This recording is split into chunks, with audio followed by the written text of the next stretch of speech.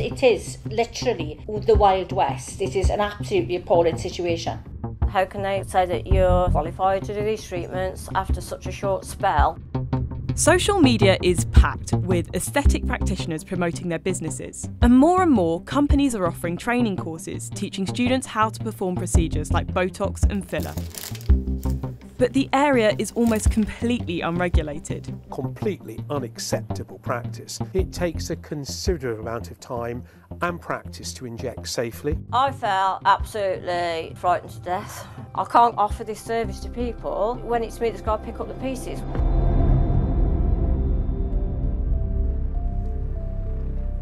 Like most young women my age, I spend a lot of time scrolling through social media.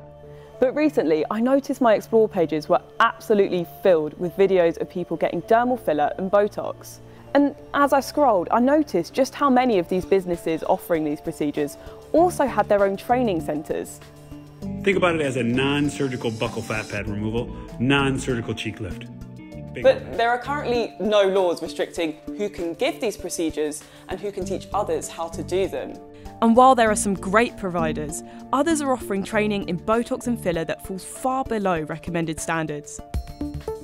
I've got in touch with a former nurse. Last year she went on a one-day Botox and filler training course, but she left feeling completely unprepared. She's asked us not to use her name, so we'll call her Paula. I felt worried, and then I got home and I tried to sort of reflect back on the training and thinking about, well, how do you do this area, how do you inject it, what dosage do you use? I felt absolutely frightened to death.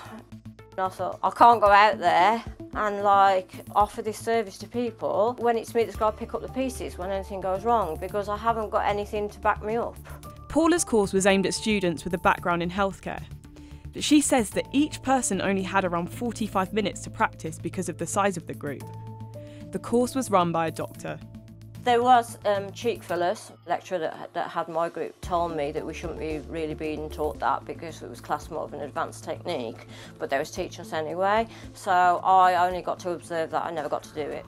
Paula left with a certificate that said she was qualified to give invasive treatments that she had never fully practiced before.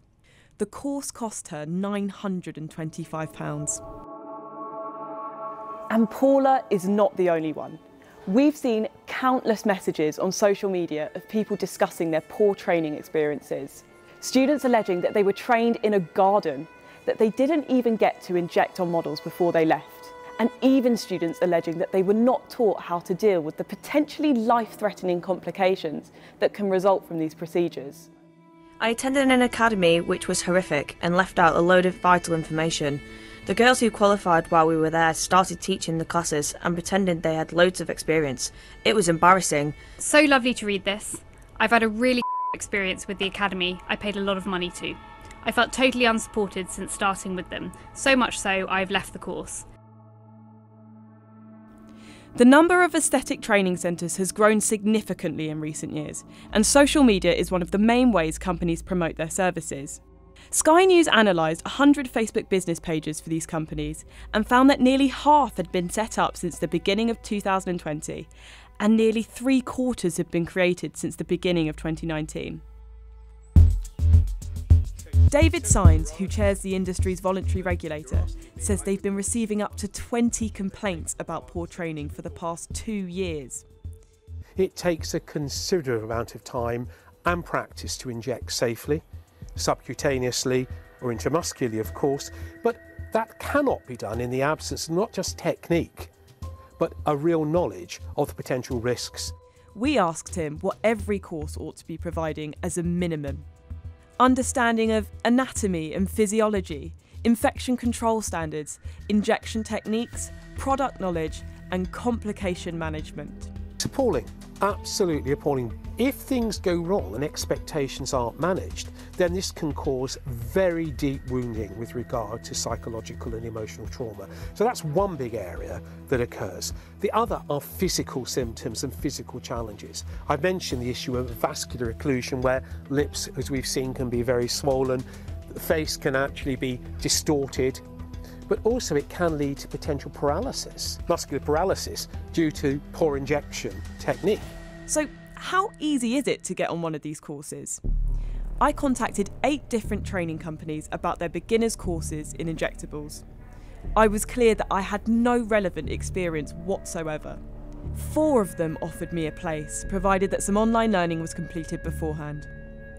One told me I'd get an instant fast track to basic dermal filler and foundation fine lines and wrinkles.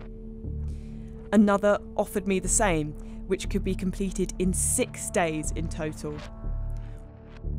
All of the courses took under a week to complete. A parliamentary inquiry into the non-surgical cosmetic treatment industry is due to report soon. The group feels that the only solution is for the government to intervene. We need proper regulation, appropriate regulation. I'm not saying that we should regulate the whole industry out of existence, because there's a lot of good people out there. It's an industry that is run by women for women on the whole. And this is providing a good opportunity for women to be able to employ other people and to own a business. But until that happens, they say it's unlikely the problem will go away.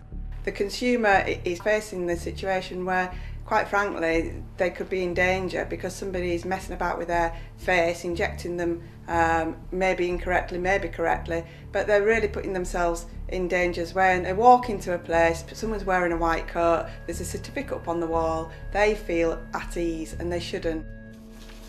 I think the only way really is to protect the general public and protect the practitioners, because if you do something wrong, and your insurance invalidates itself, then you are liable for what you've done.